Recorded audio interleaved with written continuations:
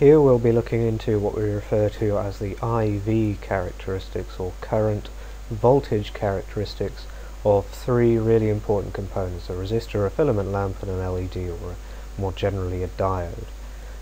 So what we mean by an IV characteristic is the way in which current and voltage vary across some components. So if we vary one, what will happen to the other? So first off, we'll just quickly look at how we would measure it. So it's fairly straightforward. If we have some power supply, probably one which is going to be variable so that we can adjust the voltage. We have this coming through some ammeter connected up to our component. So here I've just put in a resistor. This can then come back up to the start of the power supply, and in order to get the voltage across this component, we can stick a voltmeter across it. So here, as we vary the power supply, we can see what happens to the current passing through this component and to the voltage across it. And the other components that we might be looking at are a filament lamp, which looks like this. So we have a circle with a cross through it compared to a rectangle for a resistor, and the symbol for a diode looks something like this. Sometimes this will have a circle around it, and if it's light emitting, then we have something like this coming off of it. So we'll start off by having a look at a resistor. So what we ultimately want to do, the way we show these IV characteristics, is in a graph. So we'll have something like a current voltage graph. And for a resistor, it's fairly straightforward. If we have a look at Ohm's law, V equals IR. If we rearrange this to make I the subject, we can have I is equal to V over R. And we can see that what we've got here is roughly equivalent to having this I as our Y and this V as our X.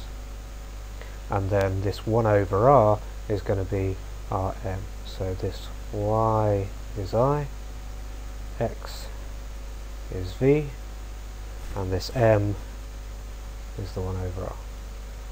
And so that means that what we expect due to Ohm's law, which does tend to apply to a resistor when we're at constant temperature, is that we get a straight line and the gradient will be 1 over the resistance. So we're going to get a straight line like this. So this might be for a resistor with, say, resistance 1 kilo ohm. So the gradient of this would be 1 over the resistance, or 1 over 1 kilo ohm. But what we might get for a different resistor, so if we have a resistor with only 470 ohms as its value of resistance, then the gradient is 1 over a smaller number, so the gradient is going to be steeper. And so we would get again a straight line, but it's going to be at a steeper value. In this case, the gradient is going to be almost exactly twice as much. Similarly, if we had a larger one, so if we had a 2.2k resistor, then we would have a shallower gradient here. So 1 over the resistance for the gradient. For a filament lamp, if we consider that in a filament lamp we have some wire, we have a coil of this wire, and then it goes out, that is essentially still just a resistor. And so we might expect that on a current voltage graph we would get exactly the same thing as we had on our last page. We would just get a perfectly straight line. So let's sketch that in and put up the equation we had on the last slide as well. So I equals V over R. But the filament, but Ohm's law only applies when we're looking at some resistor or some component that's at constant temperature. And with a filament lamp, as we start to ramp up the current that's passing through it, what we see is it starts to glow, and it glows because it's getting very hot. And we'll see in a future video what happens when we change the temperature of metals, what happens to their resistance. But in summary, what happens is as they get hotter, the resistance increases. So what we're going to see is that as the current goes up, the resistance is also going to go up. But because the gradient is 1 over the resistance, that means that therefore the gradient is going to go down. So as the current increases, the gradient is going to decrease, and so we'll start off with a fairly steep gradient. So if we, at the start, we'll see something similar to what we would have expected with the resistor, but what happens as the current starts to heat up the filament lamp, the filament in the lamp, the gradient is going to get shallower because the resistance is increasing. And so instead of this straight line, what we see is we see a curve off like this. So as the current increases, the gradient gets shallower on here. So as we increase the current, we need increasingly more voltage. So the voltage increases at a faster rate than that at which we increase the current. So we get this curved shape for a filament lamp instead of the straight lamp that we got for the resistor. The final component that we're going to look at is an LED. These are a little bit more complex, but there are some videos knocking around on YouTube somewhere. If you have a look, search for how a LED works or how a PN junction, so these contain something called a PN junction. So you can look that up if you want to know how they really work. But what we see is on a current voltage graph, we find that we can apply some voltage before anything actually starts happening. So what an LED, or more generally a diode, does is that it requires some given voltage before any current will flow. And so what we see is virtually no current. We do get a little bit of current flowing, but practically nothing, until some point where suddenly the current is able to flow. And what we see is that once we get to that point where the current is able to flow, we get an extremely low resistance. And so given that the current is voltage divided by resistance, a very low resistance means we're going to have a very steep gradient. And so what we see is something like this. So not quite curving back on itself like that almost is, but what we see is very little or practically no current flowing until we get to some point where the current starts to very rapidly increase.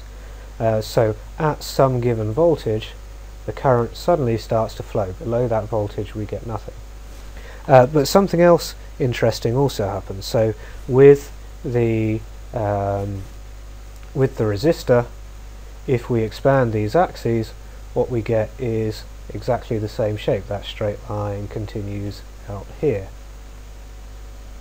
What we get for the filament lamp is that we also get the shape from that mirrored. So we get the curving off like this. Oh, sorry, that should be voltage. So current voltage graph, we get this symmetrical, this continuing of this straight line for the resistor. For the filament lamp we get this curving up here, and we also get this curving up here. So we get the gradient shallowing as we increase the voltage either way. And so these are polarity independent, so it doesn't matter which way round you stick in a resistor or which way round you stick in a filament lamp, we still get the same result. What happens when we try and do this with a diode is not quite the same thing. So a diode turns out to depend on the polarity. So when we do this with a diode, what we see is that again we get a very small to practically no gradient, practically no current. So in this region here we get a very small current flowing through, but effectively there is no current. So this we would call a leakage current, whereas this is the switching on voltage. This is the voltage at which the diode allows current to flow, and then we suddenly have this massive spike in current as the resistance drops down to virtually nothing. So it's effectively the same as being a naked wire once we get to this point here. So these are the three really important shapes that we look at here. So we've got the straight line from the resistor, we've got this curving off due to the heating of the filament, so as the filament gets hotter we're increasing the resistance, which gives us a shallower gradient due to the higher current. That's our filament lamp, and the LED, which does this really cool thing where it doesn't allow any current to flow until we get to some particular point when suddenly it offers virtually no resistance to the circuit and allows current to flow freely, and in only one direction. So whereas the filament lamp and the resistor allowed it to flow any way you like, here this diode allows the current to flow one way, but the other way we get nothing.